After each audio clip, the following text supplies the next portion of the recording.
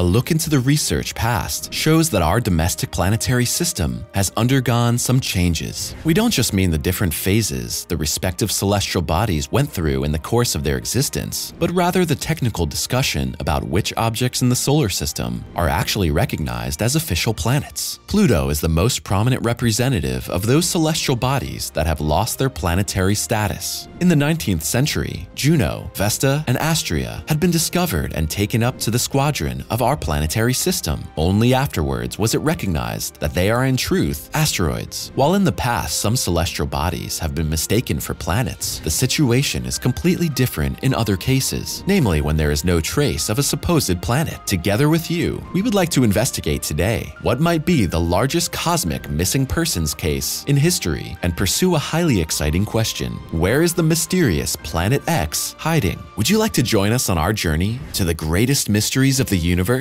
Then remember to subscribe to our channel and click on the bell to stay up to date from now on. Feel free to show us with a thumbs up that we can keep you engaged with the content of our videos.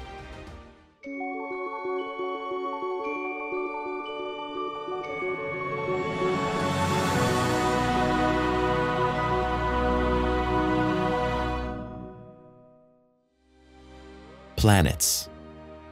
My very educated mother just served us nachos. With the help of this mnemonic, modified somewhat after Pluto's planetary status was dropped, many children today learn about the individual members of our planetary system. But what actually distinguishes Mercury, Venus, Earth, Mars, Jupiter, Saturn, Uranus, and Neptune as planets? The official definition of the International Astronomical Union specifies 3 different basic criteria. Firstly, the object must move on its orbit around the Sun. At the same time, the mass of a celestial body must be sufficiently large so that it's in the hydrostatic equilibrium, thus an approximately spherical shape. The last basic requirement that an astronomical body must fulfill in order to be considered a planet is that the entity must be the dominant object of its orbit. That is, it must be cleared of other objects in its gravitational field. As is well known, in the past decades, researchers have had the opportunity to take a close look at our galactic neighbors in the context of unmanned missions. High-resolution images of the surface of Mars, for example, give us an authentic impression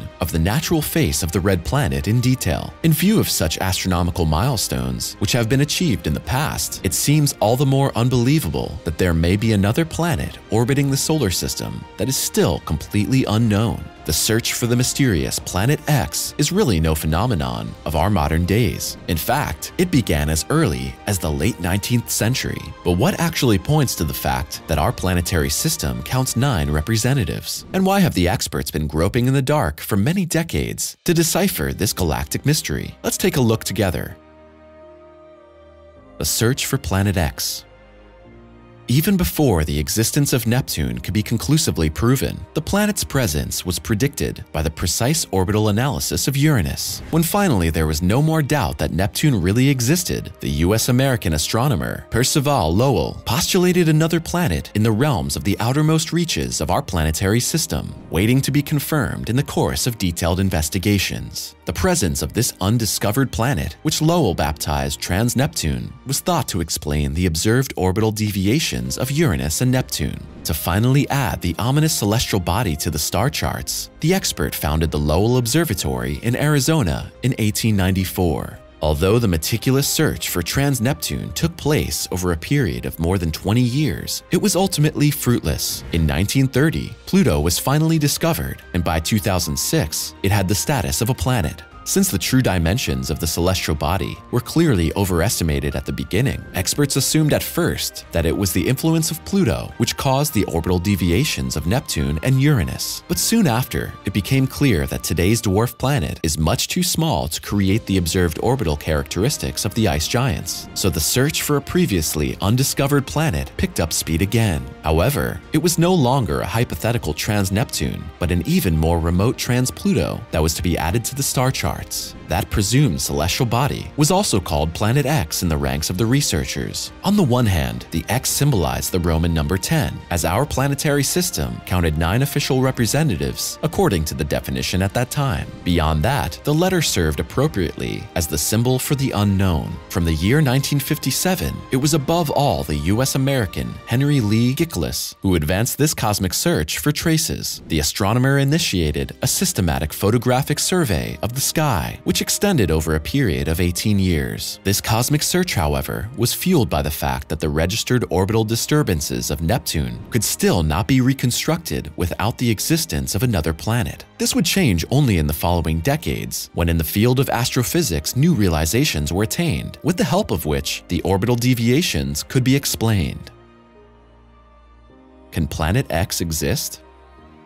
Although in the meantime many astronomical mysteries of the past have been decoded, the existence of a planet unknown up to now in our solar system is still not categorically excluded. One reason for this is the practically unlimited comet prehistory in the areas of the Kuiper Belt and the Oort cloud. Thus, a planet orbiting further outside could cause constantly new matter from the Oort cloud to reach the regions of the solar system lying further inward. If Planet X really exists, it is a true master of the cosmic game of hide-and-seek. Accordingly, the hypothetical celestial body has since been shown to not cause any noticeable orbital disturbances to the other outer members of the planetary system. It would also have successfully evaded all celestial surveys conducted to date. The highly elliptical orbit of Planet X would therefore be thousands of astronomical units from the Sun. Although the existence of such a planet cannot be excluded officially, the majority of experts represent the opinion that Planet X does not exist. It seems simply too improbable that the celestial body has been overlooked despite its own radiation in the context of the sky surveys so far. If one were to follow, however, the remarks of John Matisse and John B. Murray, Planet X not only very probably exists, but its enormous dimensions put even the mighty Jupiter easily to shame.